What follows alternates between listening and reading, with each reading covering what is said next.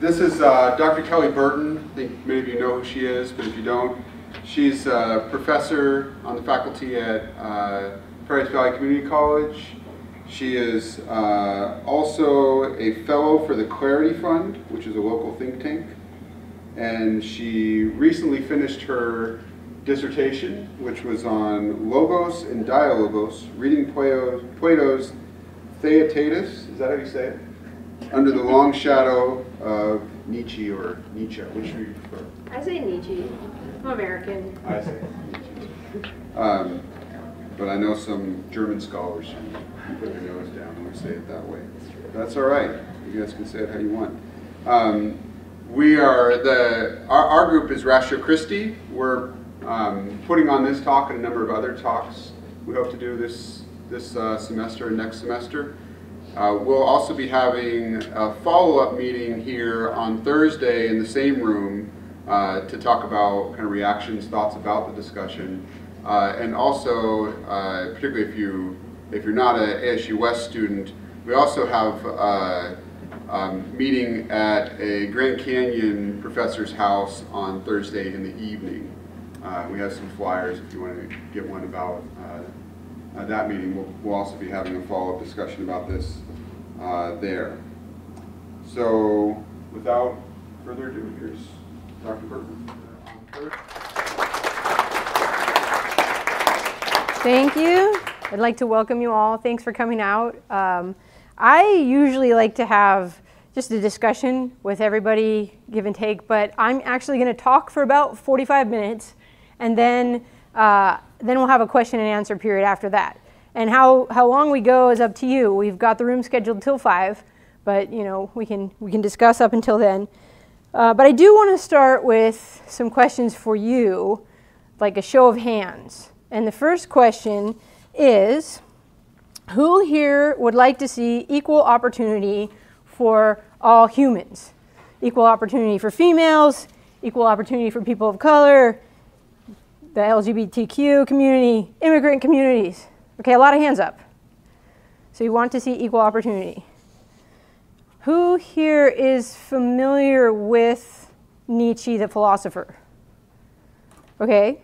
Who here has actually read Nietzsche's writings? Okay. Who here knows he's the guy that said God is dead? Okay. So that's what he's famous for. So I was asked to come and give a talk on this topic, Nietzsche on the death of God, the transvaluation of values, and social justice. And I thought this was an interesting topic. I should thank ASU West and Ratio Christi for inviting me to give the talk. And Dr. Anderson, who couldn't be here because he's got the flu, but thank you for having this talk, hosting this talk. My interest in philosophy is public discourse. So this is a good venue for engaging in public discourse and talking about difficult topics. So if you follow along on the outline, again, if you just got here, the website, you can pull it up on your phone, retphi.com, then click on lectures and you'll see the outline. I have it, I'm just going to give you the argument in the beginning. And I feel like it's kind of controversial, and that's good. Maybe it's not something we can defend, but judge after the reasons are given. So here's my argument. Social justice requires that all humans are equal. Okay, think about that for a second. Social justice requires that all humans are equal. And then the second premise, Nietzsche's death of God removes all rational justification for human equality. Okay, think about that. Nietzsche's death of God philosophy is incompatible with social justice. So one must either give up the death of God or give up social justice. Okay, that's what I'm going to argue. You have to see if it's a successful argument or not. All right, but we should probably do some background information. Who is Nietzsche? There are also links I provided. Some of them are just to Wikipedia, so you can take a quick glance at some factual information. I didn't want to spend a lot of time on facts, but you can do some researching right now. So Friedrich Nietzsche is a German philosopher. His dates are 1844 to 1900. His philosophy in a nutshell, which is not very nuanced, but given the context, I think in the question and answer period we can flesh it out a little bit more. Nietzsche is reacting to German idealism, particularly Hegel, and rationalism. He thought these views of the previous philosophers, particularly German philosophers, were not grounded in reality. In epistemology, he is considered a radical empiricist. All of our knowledge is through the senses. But this leads to skepticism because part of his view is that everything is constantly changing and nothing is permanent, so our senses can't give us knowledge of anything permanent, no permanent being. So this leads to a kind of nihilism, that there is no inherent meaning in anything. This question of nihilism is the question that he spent a lot of time trying to address. We'll talk more about it, but one version he saw happening in his day was that people would, if there was no meaning, then they would be self-indulgent and, I don't know, like eat, drink, and be merry, for tomorrow we die, and there's no meaning. He kind of didn't want people to go that direction. He thought that was soft. So we'll talk more about his nihilism. In metaphysics, I'm calling his view a radical materialism, as opposed to maybe a more moderate view. And I'm saying that because when we look at what he said about the death of God, he's calling some other naturalists to be consistent. So he thinks he is very consistent with his own set of assumptions, and he's calling others to be equally consistent. In human nature, he does not think humans are primarily rational. He thinks we're primarily volitional. The most basic aspect of human nature is the will. So he's going to emphasize the will, and usually we're willing things to satisfy our desires.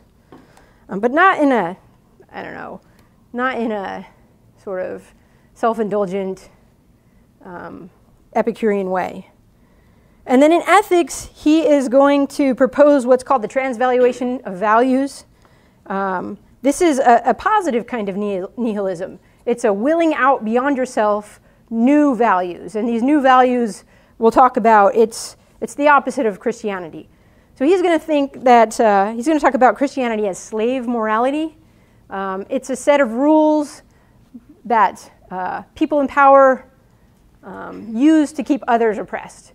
And we need to throw off those values, and probably the elites of culture need to come up with new values and use the cultural system to push those values out beyond themselves. We'll talk more about that. So he thinks we need to turn Christian values on its head. A little bit of background. He is coming out of Lutheran pietism in Germany.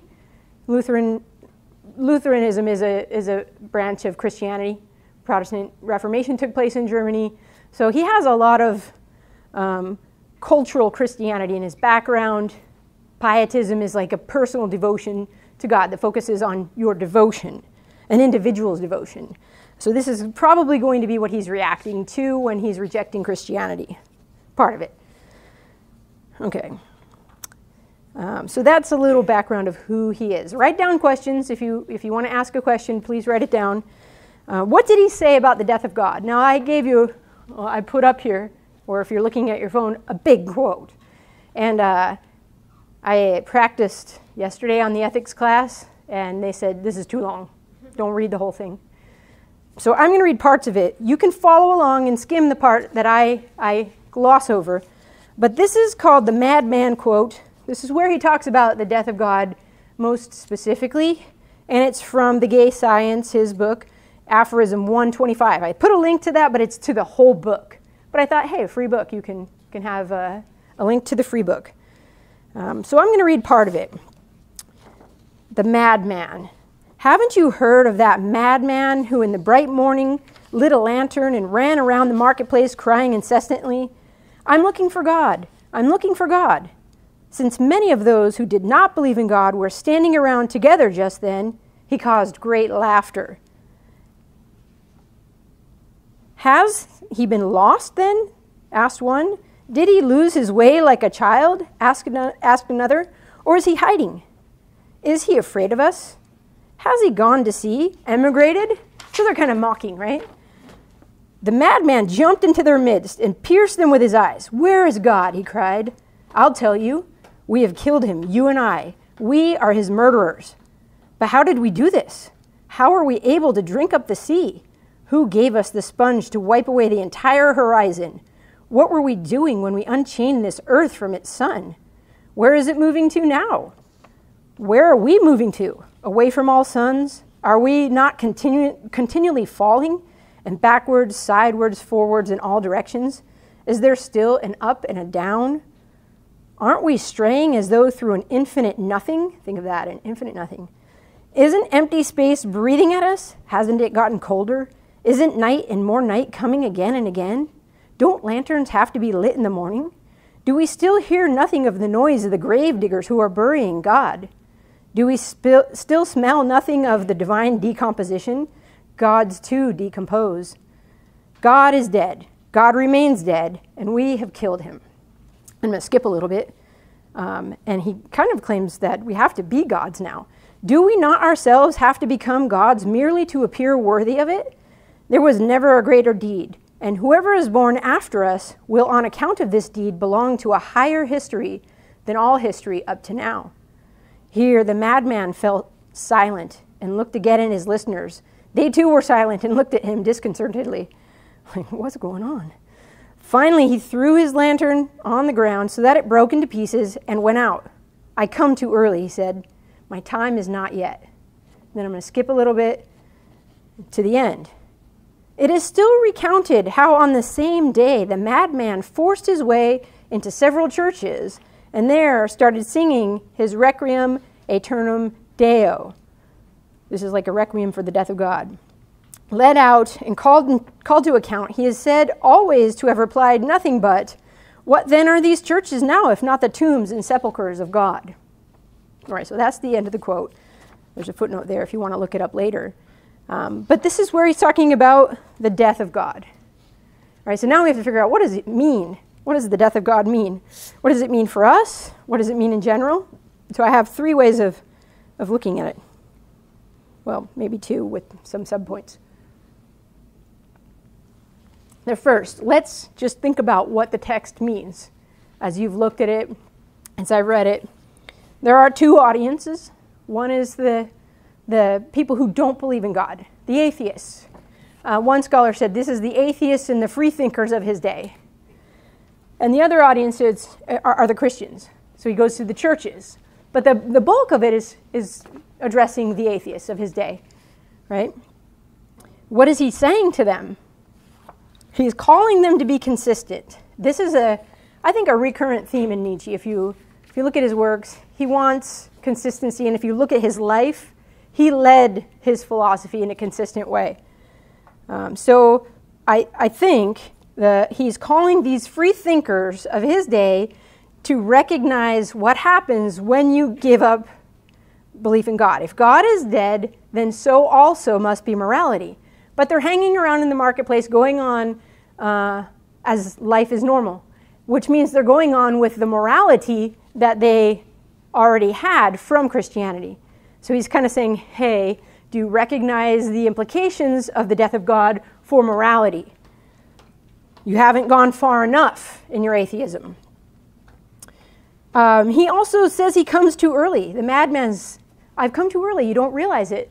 So maybe he's like a prophet, he's seeing, and I think Nietzsche saw this, the implications of the death of God are apocalyptic almost. It's world-shattering for cultures that believed in particularly Christianity. He saw it, but the people of his day didn't quite realize the implications. So it's going to take time for that to be realized. So think about maybe 150 years after Nietzsche. Have we realized the implications of the death of God yet? All right, what does this death of God mean, though? It can't mean he killed God or we killed God metaphysically, right? If God is a being, God is eternal spirit. You can't kill a spirit. You can't kill an eternal being. So it must be something else. must be that God is dead culturally. He's irrelevant.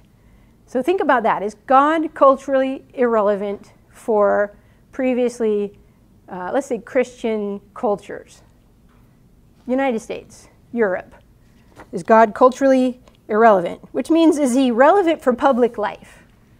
Here, do we talk about, not like privately, individually, but in your classes, do they talk about topics as if God existed? Sociology and God. Or sociology from a perspective that God is a being. So think about that. Have you ever talked about God on this campus?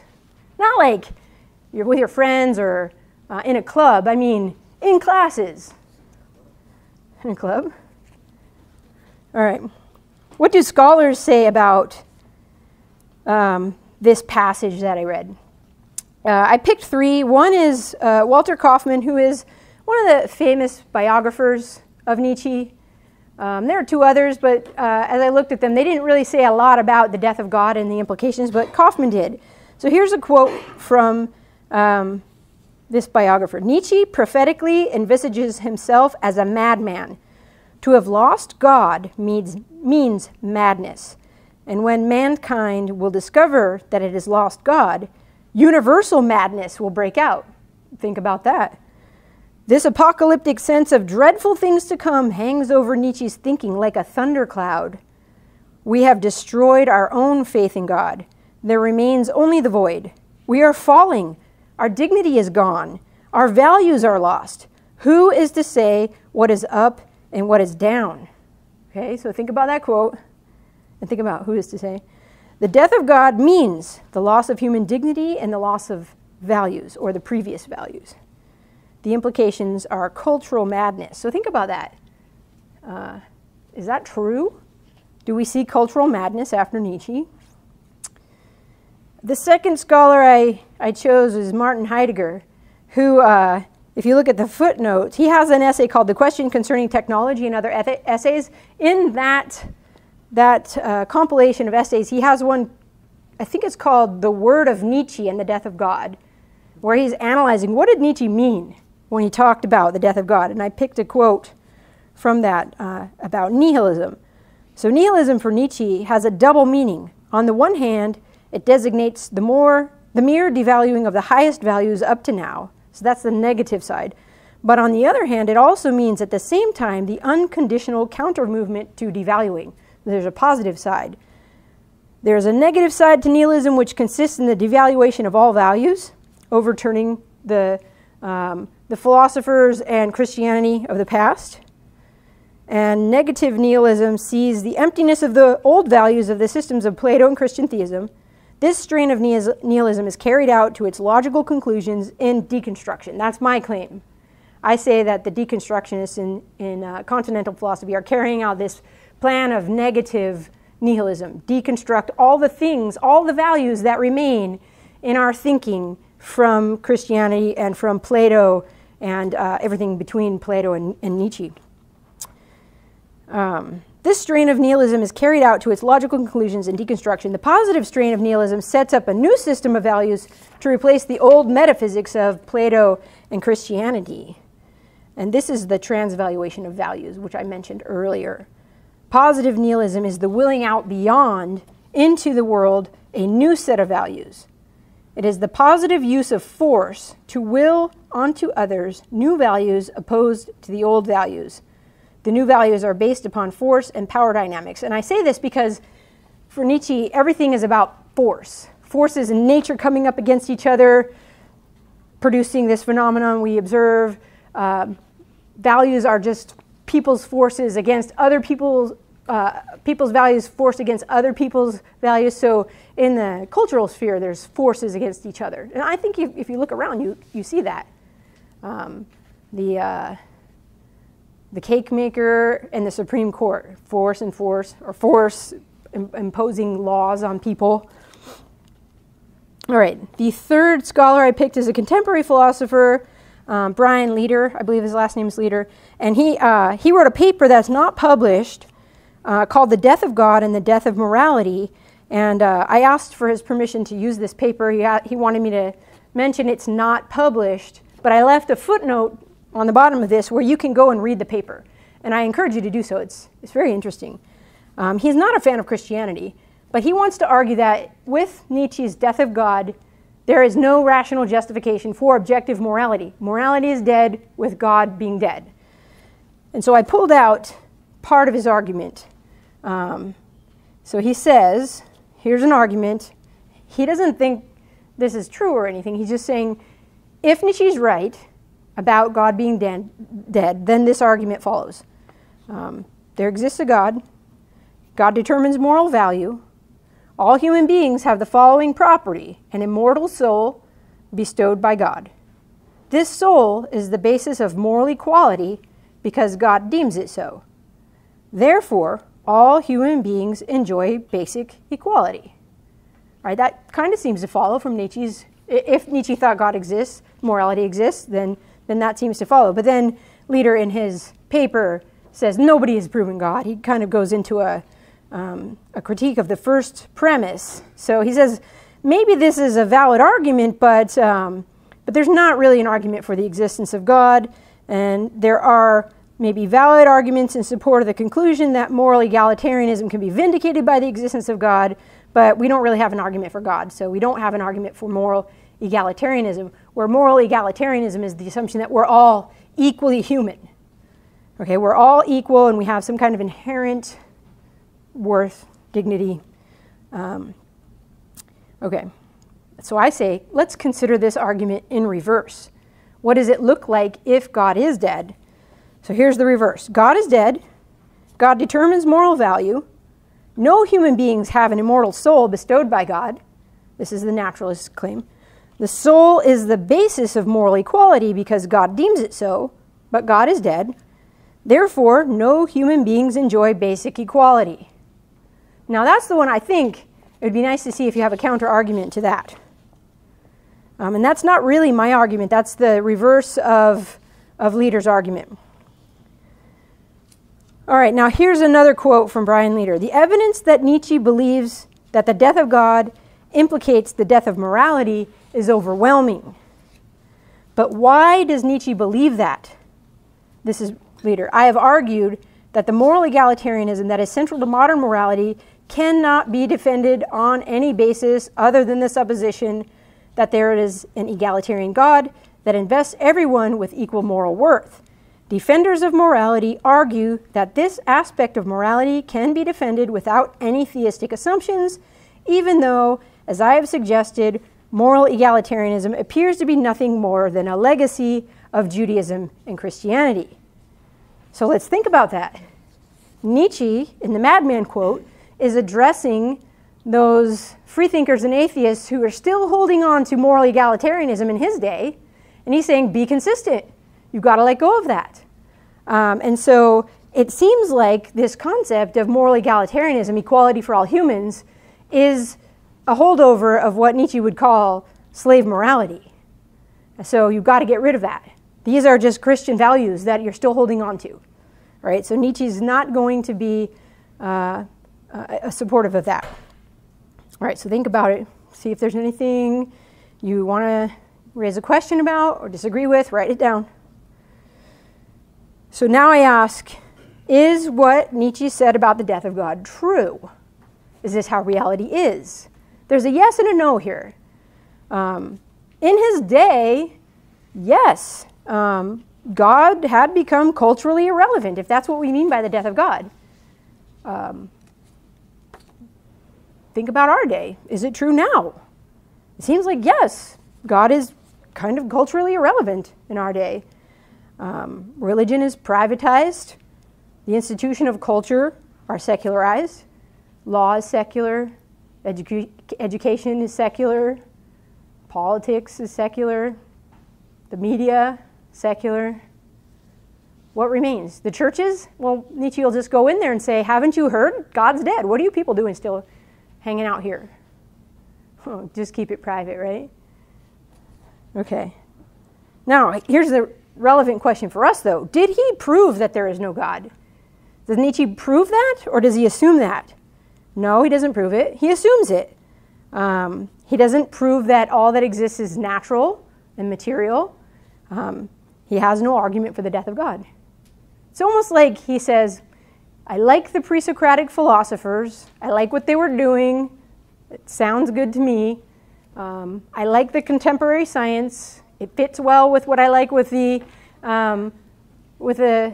pre-Socratic philosophers. Maybe it's true.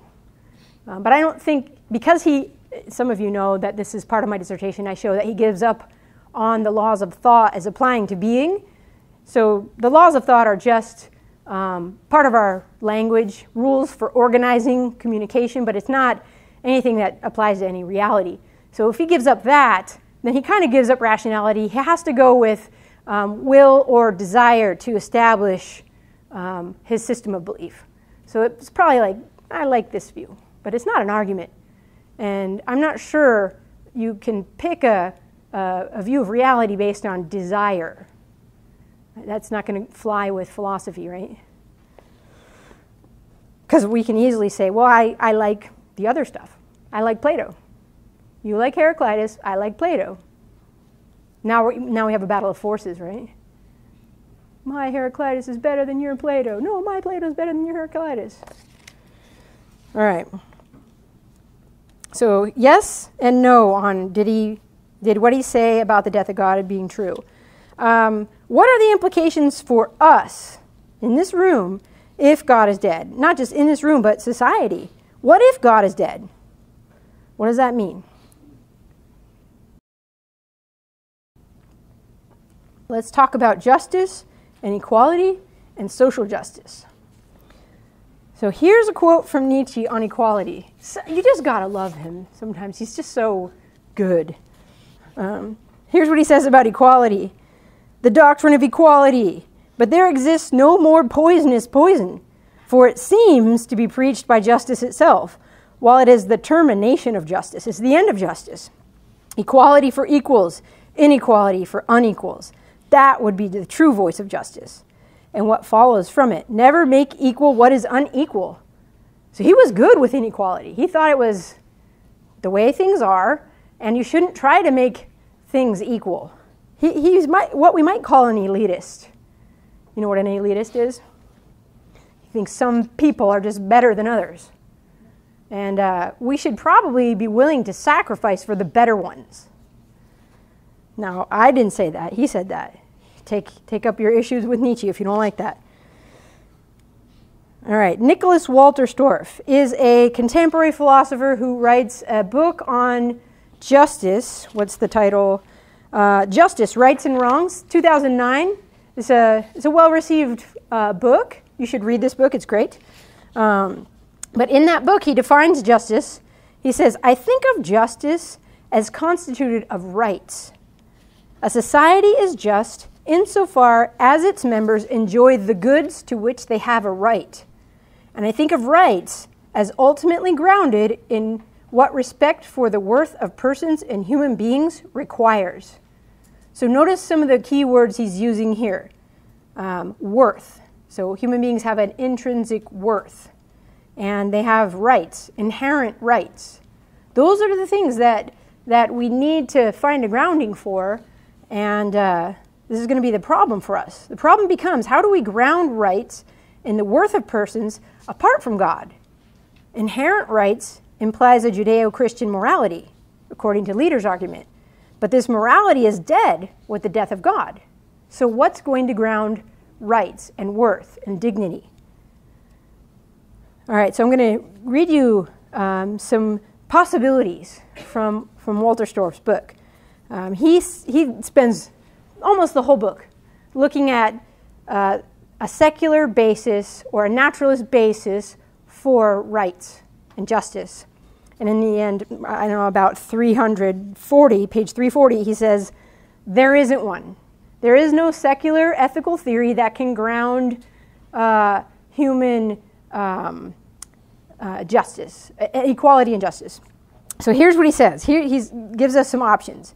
Having examined the best secular ethical theories, Walterstorff shows the inability of any of them to ground human worth and hence equality and rights and justice. He leaves us with 4 options. I've kind of nicknamed each option.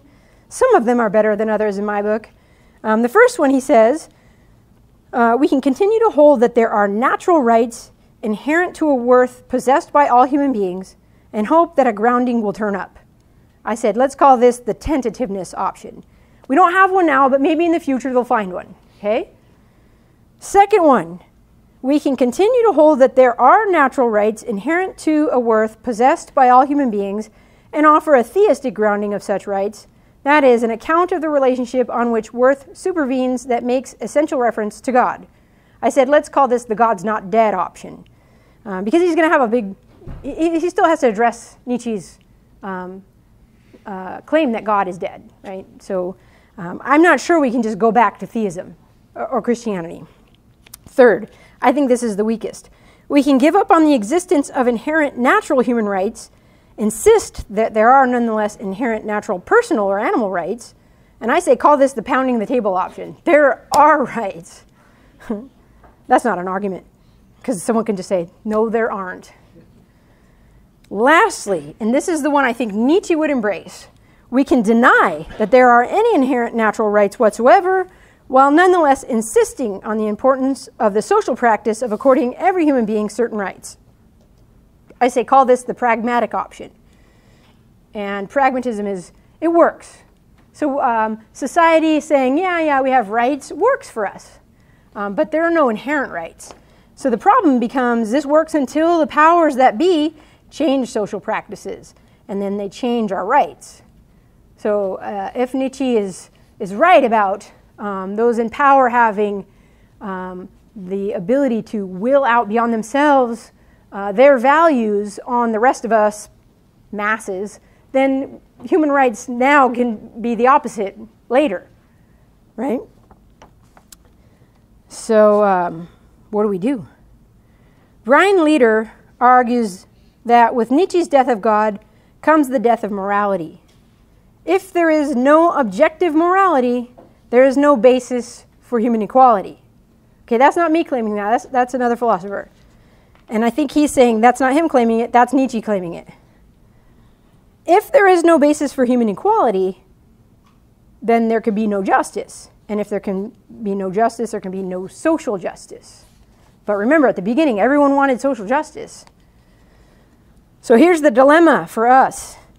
If one holds to consistent Nietzschean naturalism, then it is not possible to have social justice. If we want to defend social justice, then it's not possible to hold to consistent naturalism. The two are mutually exclusive and contradictory. But then maybe you want to say, no, I don't hold to Nietzschean naturalism, I hold to moderate naturalism, which is like the freethinkers and atheists of his day. He's just going to say, be consistent, why not? If you follow the implications, you should not hold to moderate naturalism and still hold on to those values that are Christian values. So that's why I put that. Consistent Nietzschean naturalism is inconsistent with social justice. So what are our options? This is now my suggestion. Okay?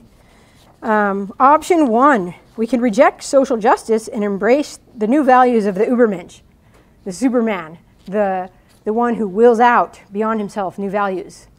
See if you want to do that. Be an elitist. The Superman, you've heard of the Superman? Seems like some people might want to do that. I'm not sure.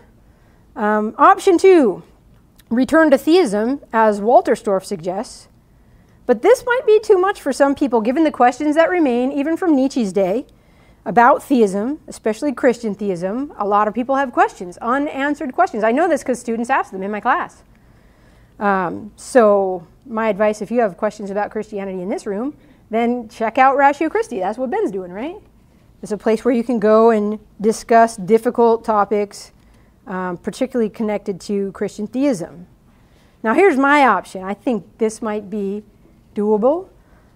We can return to a public philosophical conversation of metaphysics. We don't talk about metaphysics anymore. Why? Well, with Nietzsche, that was also the beginning of the death of metaphysics. We don't talk about that stuff. Why? Because it's not grounded in empiricism. You can't observe it. But I just think that even furthers our discussion. Let's talk about empiricism. So let's return to a public philosophical discussion of metaphysics, which discussion was cut short with the pronouncement of the death of God, And we can start asking these questions. What reason does Nietzsche and those who follow him give us for endorsing empiricism, skepticism, nihilism, materialism, naturalism, moral relativism, sophistry? Why should we accept those things? Do you have arguments for those? Can we discuss these philosophical assumptions in a civil exchange of reason giving? I think we can. We're doing it right now. Well, you haven't given me your side yet, so maybe you're not going to get uncivil, right? Should we revisit the question of the death of God? Think about that. Is this like philosophical certainty God is dead? Or is it an assumption that we could re-examine? Let's look at it. I just got a new book in the mail today. I was so excited. It's like Christmas for teachers. A book I get to review. 5 proofs for the existence of God. Oh, baby. Has the death of God been proven? If so, where? I will pay money for this argument for the death of God. I'm offering money all the time, right? $100. Show me proof. I mean like a tight, sound argument. Where can we discuss the question about the death of God? What place in the public sphere allows for civil discourse regarding the existence or non-existence of God? Can we do it here? Look, we're doing it. Maybe we should just have more of these. All right, now I started this website because I kind of think, given Nietzsche and what follows, there's an incomplete discussion. We kind of stopped talking about some of the things that Plato and Aristotle talked about. So I'm calling this thing retrieval philosophy. And it's a movement to return to a Socratic discussion of our basic philosophical assumptions in the areas of epistemology, metaphysics, and ethics. And I want to retrieve some things that were lost from the past. And if you're in my 101 class and we read the Apology, you can see, what is Socrates doing? Do we do that now? Why not? There's a tradition of how philosophy is done that's sort of been lost. I'd like to see us retrieve that. And then I leave you with this. What can we retrieve from Nietzsche? What is good that we want to keep that Nietzsche contributed to the conversation, the great conversation?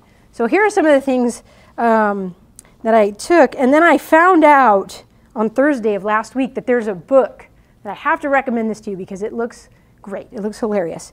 It's called Get Over Yourself, Nietzsche for Our Time. And he's critiquing contemporary culture like Twitter storms and safe spaces. And so it's almost like, let's put Nietzsche in our society and see what he would say as he looks on what's happening now. So here's some things that book might also endorse, encourage. The first one is boldness. He wants us to be courageous. He wants us to take risks, intellectual risks, risks in your life. I think this is something that's discouraged in our day, right? Take risks. Be bold. Have integrity and be consistent. If you pick a philosophy, live it. Don't just say it and then not do it. That's what he was critiquing in that Madman account. You guys say this, but you're not living it. So have integrity. And he is a good example of integrity. He lived his philosophy even though it may have broken him. He teaches us to have boldness in critiquing and entertaining alternative ideas. If you disagree with an idea, find a way to argue against it. Critique it. If you don't like something, ask yourself, why don't I like this? What reasons do I have for rejecting this? And try to think of what are the logical alternatives. He would encourage us to do that. And then he encouraged independence. Be your own person. He was for the value of life. Live your life. Be independent and reject the herd mentality. He thinks most of us are following along the herd. And I kind of think he would be disappointed in a lot of things he would see on social media right now. Right? So be independent. All right, with that, I'm going to pause and take a sip of water and see if you have questions. Now you have to be bold and daring. Okay, Victor. Yeah. I was just wondering, there have been a lot of attempts to try to provide a naturalistic basis for objective moral values. There are a couple of recent ones I wonder if you're familiar with. One's by someone by the name of Larry Arnhart, wrote a book called Darwinian Natural Right. I think I have heard of that. And then there's another one that's, I think it's called Robust Ethics or Robust Naturalistic Ethics by a guy named Eric Weilenberg. Okay. But I think people say, well, okay, equality works. Ultimately, that's why do we really want to go back on the civil rights movement? We like equality. Mm-hmm. Therefore, even though the metaphysics is shot, I don't know. I mean, it's so fragile. Though I think our conviction in equality, we can we say we're for it until something comes along and some pressure comes up. We have some opportunities to take some advantage that we don't have, and then when that happens, and it is true. I can't the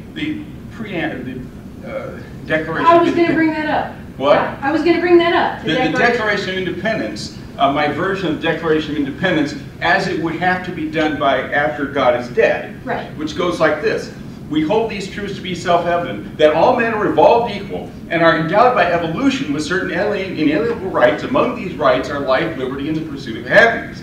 Now you say that, and immediately a laugh track comes on. Right, and Nietzsche would not even allow us to say we hold these truths to be self-evident. Well, yeah. He's like, no. Well, and evolution wouldn't really support that. Yeah. It seems to me to say that it's self-evident. It's self-evident to who? I mean, there are millions of people all over the world who think it's okay to keep slaves. Most of the world's history has had slavery, right? The other thing is, I think they say, well, we're social creatures, therefore we need equality. But we've been social creatures for a long time when we have slavery, when we've had highly stratified society. Right. So why now? Yeah, it does seem like if we make the social creatures argument and we're evolved, well, look at nature. There's hierarchies in the animal world. We're just doing what's in our animal nature when we have hierarchies. That's more natural than thinking everyone's equal. So some people are the alpha dog. Some people are the runt. I was going to say, kind of piggyback on his argument because I was taking notes, and I think he's right when it comes to equality. There really is no such thing as equality, but what balances out equality is the idea of intersectionality, that you may be stronger in one area than I am, and so that makes us kind of hopes to tip the scales and maybe not. Okay, so if we think of, I don't think the argument here is about equal distribution of abilities or gifts or privileges. It's more like there is an inherent worth in all human beings, no matter what, that we are equally human and we have dignity on that basis. So if I'm in a vegetative state, I'm still a human being and I have certain rights because I'm human. That's what they're trying to ground. Like, how do you get humans are equal?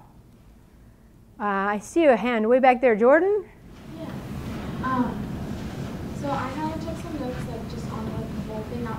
I kind of took some notes, like kind of just on like the whole thing, not just like the social part of it.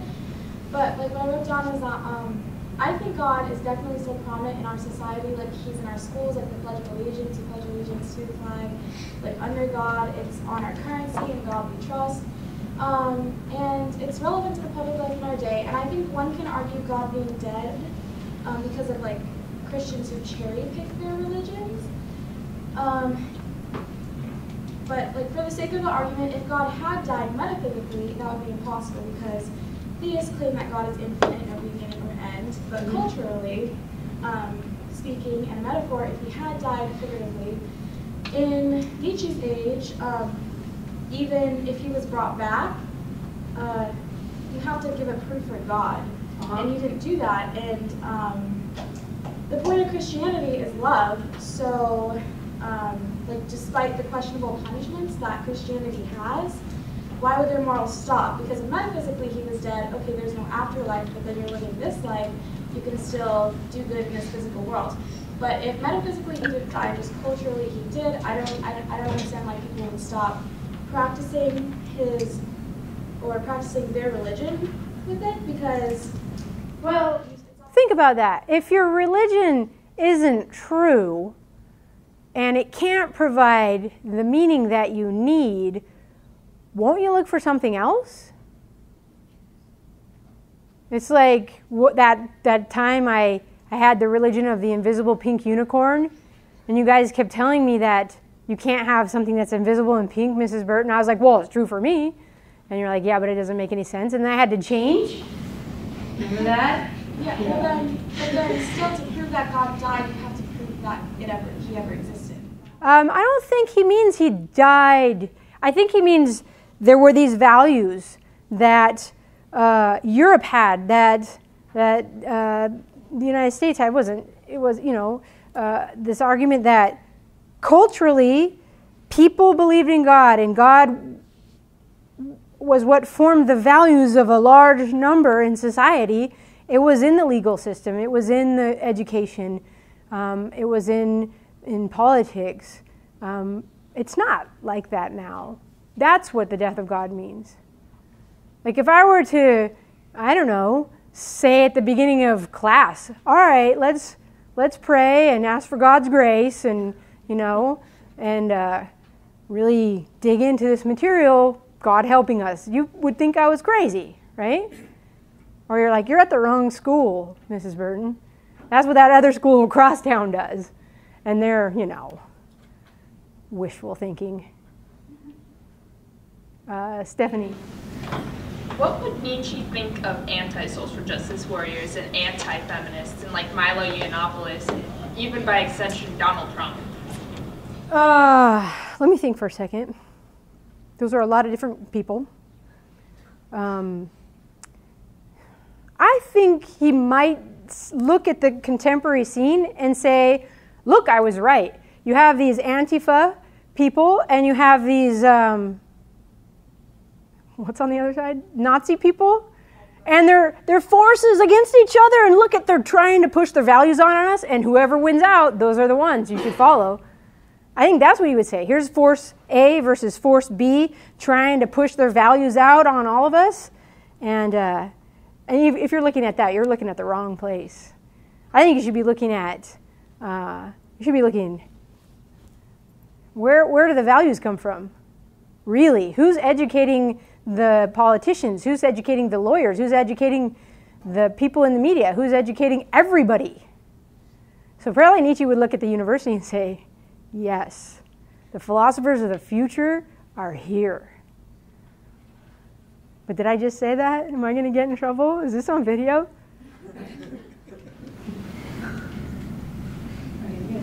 Others? Yes. I thought it was interesting that you were talking about, Nietzsche was talking about the death of values from Christianity, and yet, because nature abhors a vacuum, his immediate response to that seems to be, let me give you a new set of values. Yes. And I think that's something that probably these young people don't often see themselves doing, because I've got kids your age that go to this school. But I see it with their friends, and oftentimes I think they take things from, like you said, the media, the educators, whoever, and they incorporate those ideas, and they think that they're founding something new, but really what you're doing is just replacing one set of values with another. Yeah. One social construct, as you would call religion at times, with another social construct.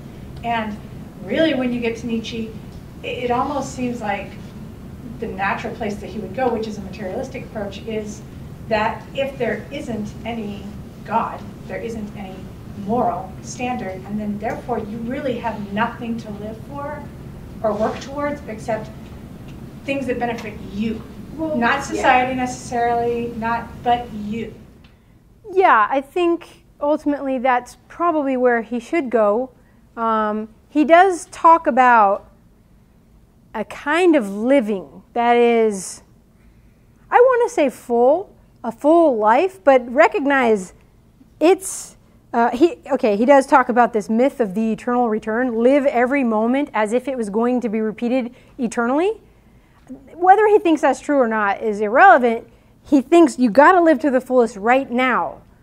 And you're going to die, and that's the end of you. So why are we, subscribing to this slave morality that tells you don't do this, don't do that, don't touch, don't, and you're like, but yeah, that's all my drives. I gotta, engage all my drives.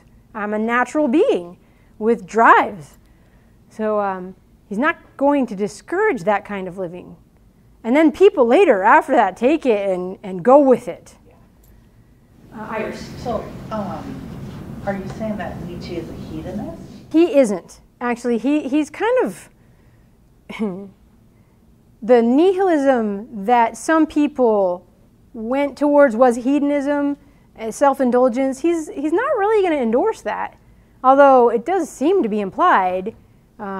It's more like get and maintain power and grow your power. And you may have to deny yourself to do that. He talks about being hard. And it sometimes sounds like a stoicism where you deny your desires to get, you've got to work hard to get power. This is kind of off what we were already talking about. I was just wondering what you think. What would be his view on other religions? So he's like, okay, God is dead, but we're talking about Christianity, and he's like, okay, Christian God is dead. Yeah. But what about this other stuff, all these other religions? Right. Would he be like, okay, let's move away from Christianity. What about these other options? Good question. What would Nietzsche think about other religions? This book I recommended about Nietzsche for our day suggests he would be opposed to Islam too, because of this command to submit to Allah. I mean, I think he's going to be opposed to all religions that have rules. He's opposed to, okay, he doesn't think religions are true. He doesn't think he thinks all beliefs are social constructs. Humans make them up to keep people in their place. And they help, I guess philosophers do this too. They help us maintain order. So religions may help to maintain order, but they're not true, and they forget, those who made them up forget that they're not true, and then they talk about them as if they're true, and then the morality is telling you, don't do this, don't do that, don't do this, and that's the part that he's saying, you need to get rid of that. So any religion that has morality, which is all of them, he would say that's herd mentality, that's slave mentality, that's what you want to get rid of. So yeah, he's not for religion. Victor. In materialism of a social construct on his own view? Wow. I mean, he's already critiqued this idea of a world of true being, as if, the way the world really is, it seems, which is a bedrock of, Dawkins-type naturalism, and say that the world is really the way the science says it is. And I don't think there's any room for that. He has nothing. He just assumes it. And here's a funny thing. Brian Leader, in his paper, says Nietzsche would be opposed to Dawkins because Dawkins still is holding on to certain values that can't be supported by his naturalism. So the free thinkers and the atheists in that madman quote would include Dawkins. I thought it was hilarious. So you said that Nietzsche liked the science where it was going in his day. Yeah. So I was wondering if Darwin influenced him or vice versa. Okay, good question. Darwin, Marx, Nietzsche, Freud's a little bit later, but they're kind of contemporaries. And I don't think Nietzsche knew Darwin, but he knew of his work. And he thought Darwin was, he's like, no. I like this idea of evolution, but no. You still have forms, and you still are talking about things as if they're beings. There's no beings. There's no thing. So evolution is this interesting idea, but there's no thing that can evolve into another thing. That the things are imposing on what we observe. So he kind of would say, Nietzsche, let me give you this madman thing. You got to become more consistent. No, Darwin, you need to become more consistent. I mean, he's really he's a critic of everybody. Let's just say that. And consistency driving he's like G.K. Chesterton's the infinite symbol that just keeps going on and on. The serpent eating its own tail. Yeah. Yeah, incidentally, he did die of madness, and the popular story is that, oh, he got syphilis and went mad from syphilis. But I read some accounts that said no, those were anti-Nazi critics of Nietzsche, because the Nazis kind of picked up on Nietzsche's Übermensch, Superman, and kind of said, he's our guy.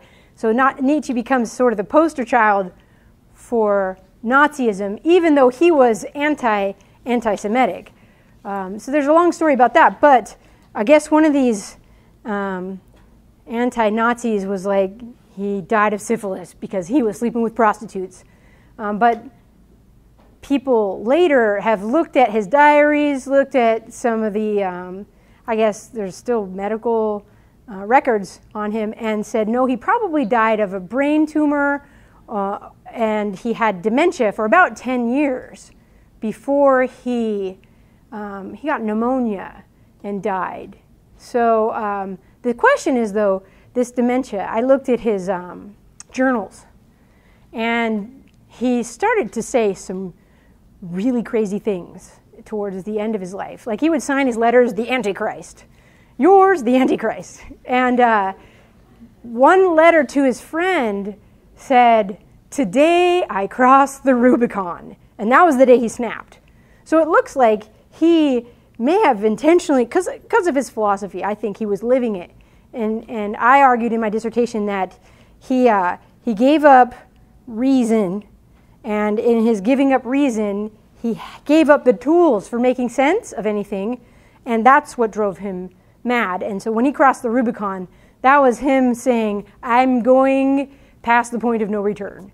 And there's an account a few days later, he was walking in town, and he saw a horse being beaten. This is almost like a scene from Crime and Punishment. His horse is being beaten, and he runs up to save the horse, and he just like collapses. And I don't know if it's out of sorrow or physical collapse, but he collapses, and after that his friends have to come collect him up and take him to try to get him to regain his sanity, and he doesn't regain his sanity after that. So there are talks about, discussions about what made him crazy. I think it was him living consistently with his break with reason. That's what I argue in my dissertation. Yeah. So I think one possible response might be to say that that this sort of point has been made before about kind of like Dostoevsky kind of make the point that atheism, materialism carried out consistently will destroy ethics. Mm-hmm. But could also be said that doesn't mean that God exists, because maybe just there's no meaning. True. And I think a lot of people have tried to make the point that God exists because materialism leads to no meaning. Right. There is this way of trying to prove God through the moral argument. I wouldn't do that. I wouldn't do that. No, I would just say this. The reason I thought this was an interesting discussion is because many students are for social justice. That's why I asked you, right? You saw the hands. I'm for social justice.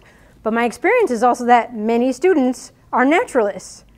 My point is that you can't have your Nietzsche and your and your social justice too. You got to pick one or the other. And if you want social justice, you might need to find a stronger grounding for social justice. And Walterstorff was saying theism. I'm saying let's just have a conversation about that. I'd rather just let's return to public philosophy. Let's have forums and discuss this stuff. Can we ask whether anybody's got a good argument for God? Would you be interested in that? What if someone's like, yeah, I think I've got a proof for God. Would you be interested in that? What if they did? Then what? Oh, no. Then we have a big thing, a big deal to answer to, right? This month is the 500th year of the Protestant Reformation. Here's the end of it. This is what's come of the Reformation. Is it? So it seems like we can have a great conversation. And so that's what I'm inviting you to. Let's not close the door on the question. Let's open the door.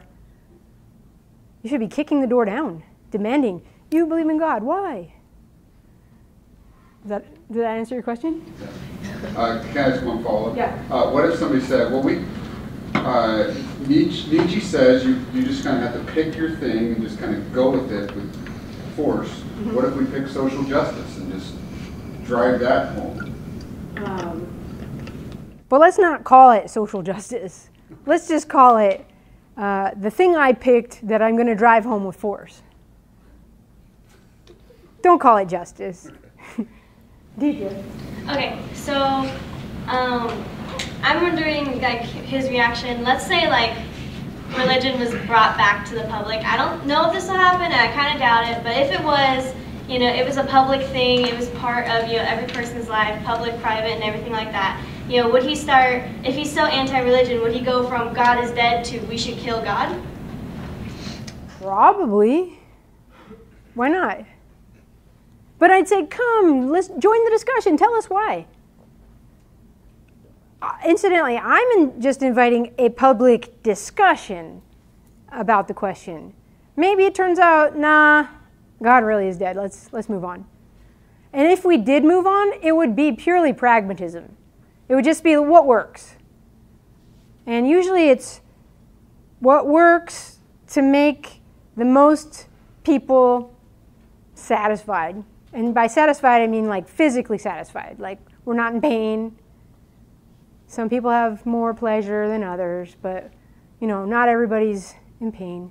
The greatest amount of pleasure for the greatest number of people. Is that what you want? Stephanie? What would Nietzsche think of collectivism? He hates it, collectivism. You're like, what's going on? What's wrong with you people? Nobody is like the ruler. Do you think social justice is more based in collectivism then? Or if you don't want to use the term. Okay, I'm going to be honest. I am not an expert on social justice, and what I do know, I've learned from most of my students. It's a new thing to me, social justice. So my understanding, though, is social justice has roots in Marxism, and Marxism is a materialist view. So there's going to be tension. That's kind of why I'm saying, hey, materialism and social justice, I don't know, do they really go together? Then if it doesn't have social justice and materialism, then what would social justice use? Because a lot of social justice is not inherently anti-religion, but it's not. I know, that's kind of what I'm saying. That's exactly the question. If it's not naturalism, then what? Ron? What is your understanding of social justice? I don't know. I'm going to be honest. I claim secondhand knowledge on this. What, do you have an understanding of social justice?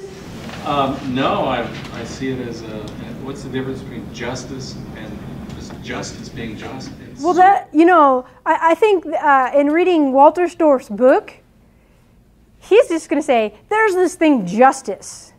And my understanding is there's different kinds of justice. There's distributive justice, and I think social justice is connected to distributive justice, equal distribution of goods. That's going to be, I think, rooted in Marxism. So distributive justice, contractual justice, we make contracts, somebody breaks it, we go to court to get our just due. And then there's retributive justice, retribution. You committed a crime. We want this shooter. We want justice. He's dead already, right? How are we going to get justice? So retributive justice can't really happen there. And then I think there's something else where there are communities that are broken, and you want to bring them back together. The name is escaping me. Come on, what's this justice, Dawn? Restorative. Who said that? Thank you. Restorative justice. You want to bring communities back together, like the Truth and Reconciliation Committees in South Africa that try to bring these warring communities that killed each other. They have to live together now. How do you So you want to bring restoration to that community. So there's different kinds of justice. I think, and I could be wrong, that social justice is connected to distribution, distributive justice. And we might say, hey, there's this thing called privilege. Some people have it, some people don't. Some are more privileged than others. And it's usually connected to our opportunities and the things that we have that we don't really notice. But the thing is, I want to know, and this may be controversial, and I'm just going to plead ignorance, it seems like we do have, if there's equality, we do have equal distribution of one thing. And if you know me, you'll know what it is. What's the one thing everyone equally has? The capacity to use reason, right? The exercise, maybe not. Stephanie. I would argue that a lot of the social justice doesn't argue for Marxism like type of quality. I know a lot of it, some of it does, some of it is more communist-y, but like a lot of it is also, if you are currently privileged, then you should be less privileged, and the person who isn't privileged should be more privileged than you. So instead of going like this to this, it wants to go from like this to this, if that makes sense. Okay. I guess this is an area to me that feels like it's still emerging, and I haven't, because I was working on another project, haven't had the time to read up on, you know, the roots of social justice. I did actually read a little bit. You're not going to like what I found. Guess where social justice started? Christianity. Oh no. Bartolomé de las Casas in the 1500s argued that Native Americans were equally human to the Spaniards who were oppressing them, and he made these really strong arguments on the basis of natural law and Christianity that this is wrong. These are equally human. You can't do this. That's the roots of social justice. It might go back further, but I like De las Casas, so I like the way he argues, and so that's part of it. So did social justice just spring up from nowhere? I think if you dig deep, it's got roots in Christianity. In America, it came through a lot of women's movements that came out of churches. Actually, there were these women's organizations that came out of churches that worked for particular social justice causes, such as abolitionism, and that's how you got Seneca Falls, and that's how you got a lot of the social justice movements through the 19th century. Basically were grounded in churches, but in particular women's auxiliaries from those churches. Okay, this is reminding me of the social gospel too. Yeah. So if you do some research, maybe you'll find social justice has got roots in Christianity. Piggyback on the gentleman's question, have you seen a change in the direction or type of social justice from women's rights to current? Has the value system changed or the goals changed, or do you think it's on the same continuum? That's a good question. It seems to me that starting with the Declaration, we hold these truths to be self-evident, that all men are created equal and are endowed by their Creator with certain inalienable rights. That statement was about all humans, but in the United States we hadn't seen it applied to all humans. And so I think people are arguing that the social justice movement is trying to see that applied to all people groups. Maybe it started with women getting the vote, the end of slavery, and now it's like, let's apply that to marriage equality, let's apply it to transgender rights and that kind of thing. So I think they're taking that ideal and pushing it to the next logical conclusion. Does that make sense? I don't, this is my observation. I could be wrong. Do you see any fundamental differences in, I guess, the equal application? I mean, is there, because my limited understanding is that they seem to also have some issues with freedom of speech, which... Okay, yeah. I don't even know how to get into that topic. freedom of speech. I am giving a talk on this on October 17th at PVCC. It's our chat in the grass. Come join us. But what I'm just going to do is say, what is freedom? What is speech? What is free speech? And is that what people are currently understanding free speech to be? And because we have this, I guess he's a street preacher that comes on our campus, and he says some outrageous things. Don't talk about it. Don't give him any attention. He says some outrageous things, and students are like, well, some of them are saying, well, we don't think he should have the right to say those things, and other students are like, no, but he has freedom, and so that's what's sparking our discussion. So I'm going to use him as an example. So I'll invite you to come to that talk. Yes, right here. Well, first of all, does anyone have anything to piggyback off of the previous questions? Because I have a different thing. Okay. Well, just a basic. How do you think Nietzsche would? How do you think he would interpret, like, in what direction would he go about treating the people who currently suffer from, like, a mental disability from birth, like, because you talk about, like, the Ubermensch and hierarchy and versus all men are created equal. What about those guys?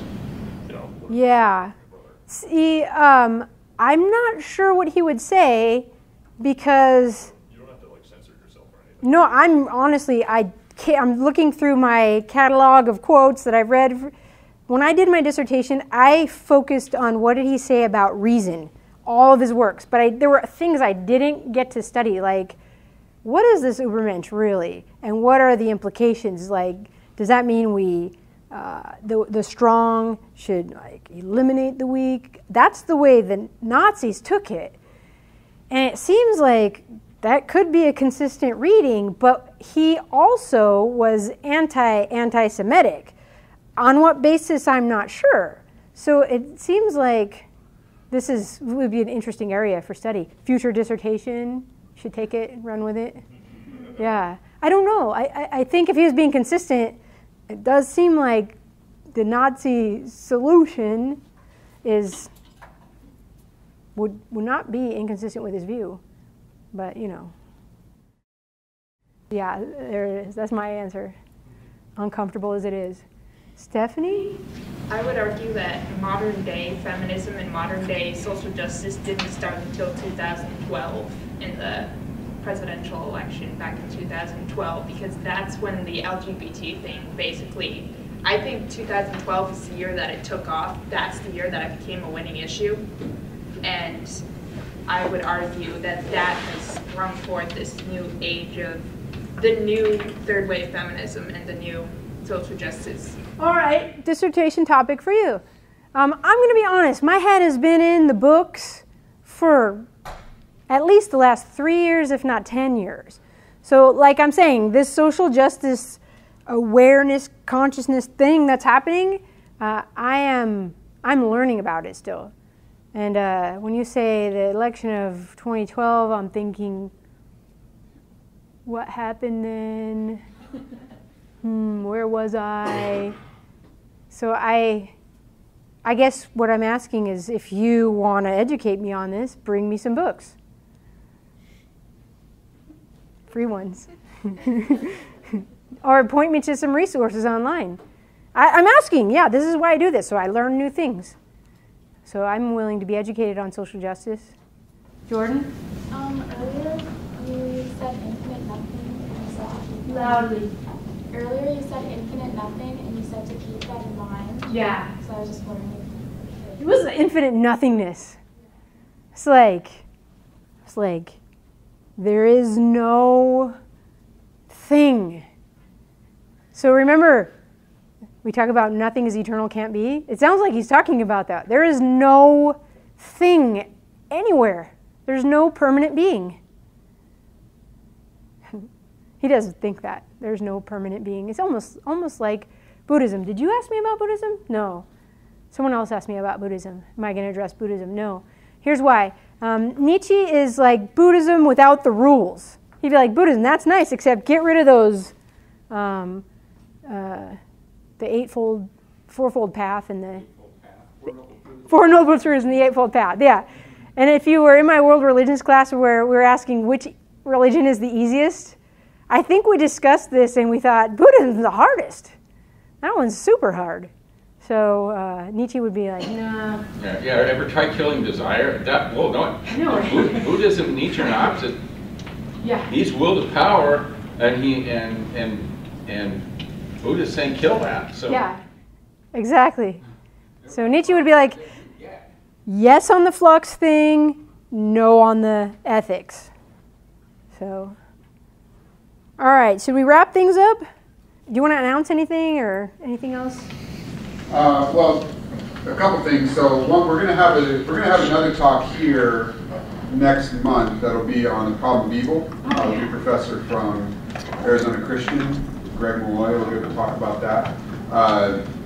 Also, I mentioned before, we'll have a follow-up discussion on this on Thursday at 1:30 in here. So if you want to come and be part of that. Also, Thursday night we'll be talking about some of the same stuff with God and ethics and kind of how does that tie in. We have a flyer about that here. If anybody is interested in coming to that, that's off campus. That's going to be combined with Grand Canyon and some of the students from there.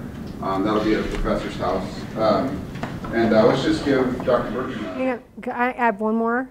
Don't. Okay, one more, and then we're going to clap for you. Since you're all here, you're invited to the big 30 Years of Philosophy Bash at PVCC, October 24th. It's a Tuesday, from 6 o'clock to 8 o'clock in the big KSC building in the front room, KSC 1000.